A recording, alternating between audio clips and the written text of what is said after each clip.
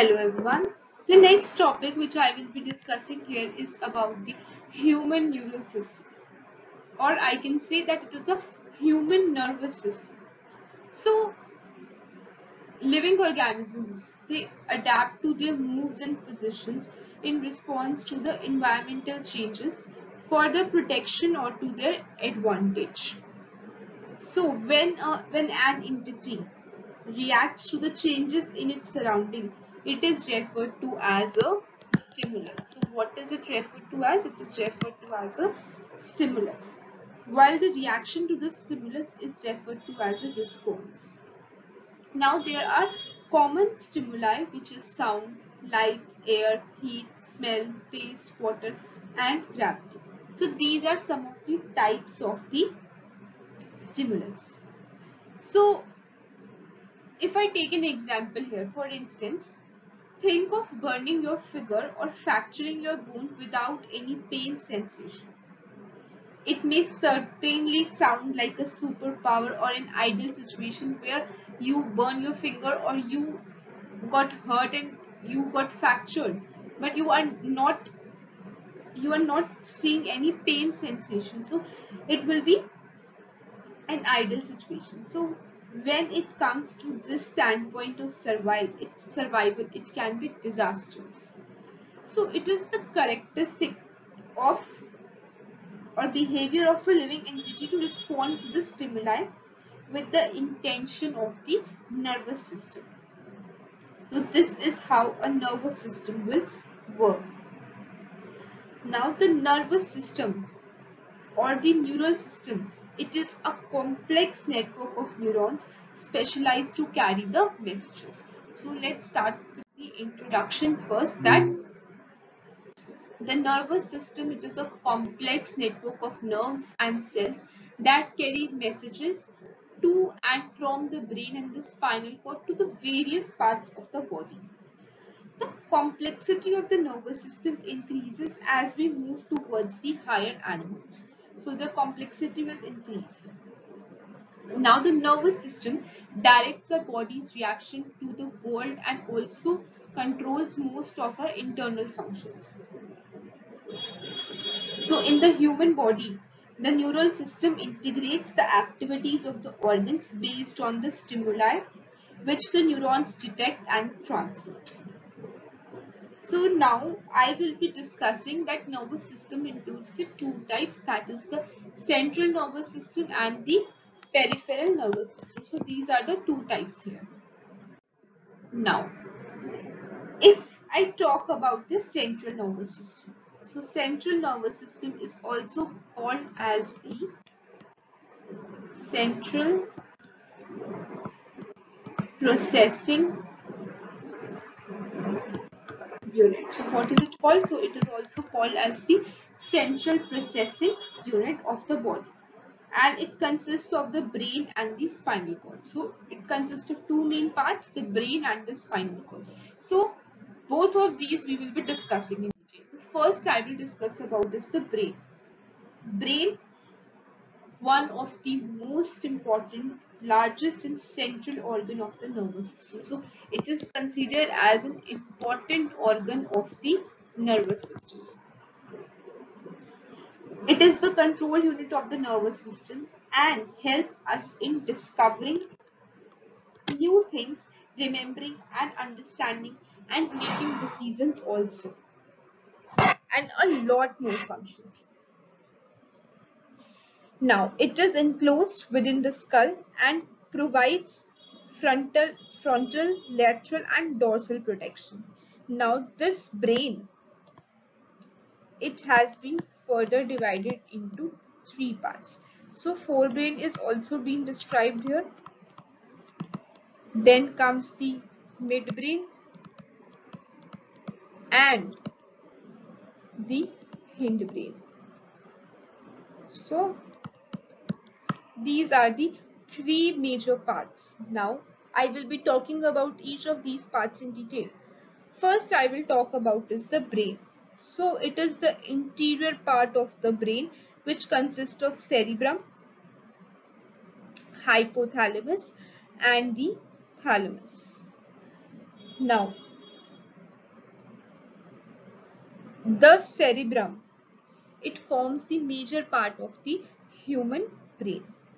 The hemispheres, they are connected by a tract of the nerve fibers which is called as the corpus callosum, and the layer of cells which covers the cerebral hemisphere, it is called as the cerebral cortex.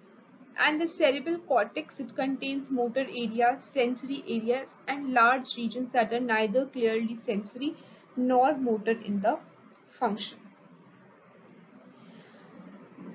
And the other things, like the cerebrum, it wraps around a structure which is called as a thalamus, which is a major coordinating center for the sensory and the motor signaling. So it is for the sensory and the motor signaling. Another very important part which I have already said, that this is a hypothalamus. So hypothalamus, it is lies at the base of the thymus, and it contains a number of centers which control body temperature. So it controls the body temperature, urge for eating and drinking. It contains several groups of neurosecretory cells and various hypothalamic hormones. So these are the three parts of the forebrain which I have discussed. Now I will talk about is the midbrain, which is located between the thalamus, hypothalamus of the forebrain and the pons of the hindbrain. So mid, which means it lies in the middle of the thalamus and the pons of the hindbrain. So there is a canal which is called as a cerebral aqueduct which passes through the midbrain.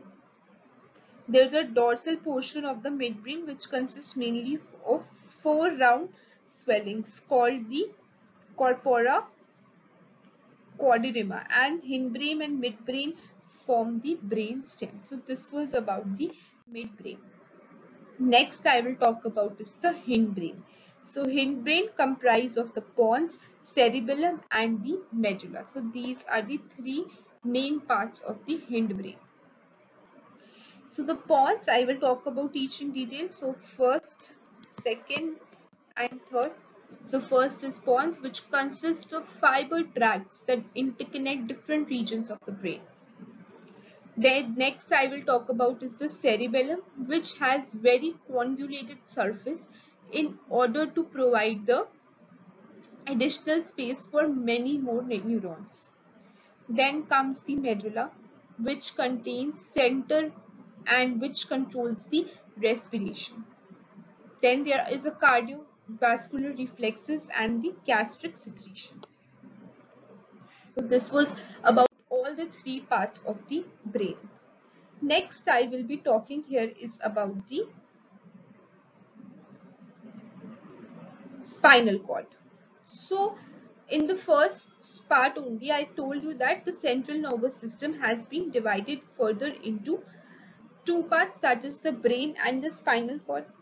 Now comes the spinal cord. So spinal cord, it is a cylindrical bundle of nerve fibers and associated tissues that are enclosed within the spine, and it connects all the parts of the body to the brain. So it will connect all the parts of the body to the brain. It begins in the continuation with the medulla and extends downwards. And it is enclosed in a bony cage called the vertebral column and is being surrounded by membrane which is called as the matrix. So the spinal cord region from which a pair of spinal nerves originates is called the spinal segment, and both the motor and the sensory nerves are located in the spinal cord. So I have told you that this nervous system or neural system has been divided into two parts. First is the central and the second is the peripheral nervous system. Now, if I talk about the peripheral nervous system here, then it has been further divided into two parts, that is the somatic nervous system and autonomic nervous system. So peripheral nervous system, if I talk about, it is the lateral part of the nervous system. So what is it? It is the lateral part of the nervous system that develops from the central nervous system and connects different parts of the body with the CNS. We carry out both voluntary and involuntary actions with the help of the peripheral nerves. Now, the somatic nervous system. It is a key for carrying messages throughout the body. So it is a neural system that controls all the voluntary actions in the body by transmitting impulses from CNS to the skeletal muscle. So it consists of somatic nerves. And this system processes sensory information from external stimuli as well as motor information, which then carries signal to and from the CNS. It consists of motor neurons and sensory neurons. So sensory neurons and the motor neurons. So these are the two terms which has been identified in the somatic nervous system. The next I will talk about is the autonomic nervous system.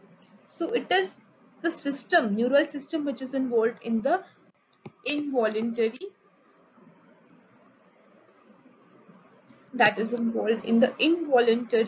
actions like the regulation of physiological functions. For example, it will include the breathing, heart rate, digestion, and allows these important functions to take place without conscious throughout they work automatically.